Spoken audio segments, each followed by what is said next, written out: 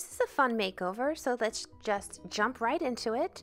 The vintage vanity is a beautiful little piece of furniture, very well made. It didn't have too much of a slick finish, so I just scuff sanded it before applying the first of 2 coats of Dixie Belle chalk paint, and this is in the color Apricot.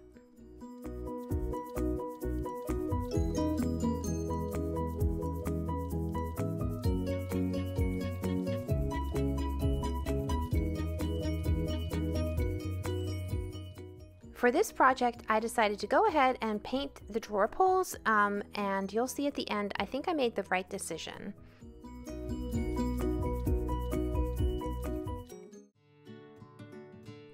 Now let's have some fun and add a little bit of the color cotton, which is the nice bright white. I do this by applying a color wash. I make my brush wet and then I dip it into the paint and apply it liberally all over the surface. I went back with the apricot, that's what I'm doing here, and I just go back and forth and blend it in until I'm happy with the result. And the next step was the copper bronze metallic finish. I first applied the gold shimmer onto the feet of the vanity and then went back in with the copper bronze metallic, and I applied it over the edges of the vanity as well as the feet.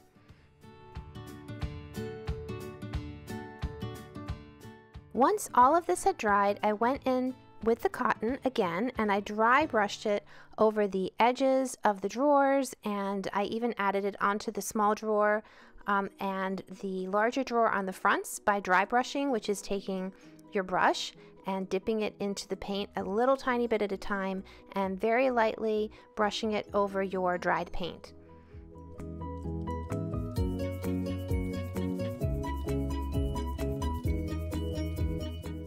The last step of the project was to seal the paint, and for this I'm using Dixie Belle's Best Dang Wax, and the color is just clear.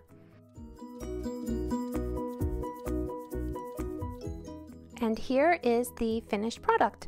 I love the color. I think the apricot with the cotton added as a wash and then the apricot back on, it kind of created a creamsicle look, and I really love the feet.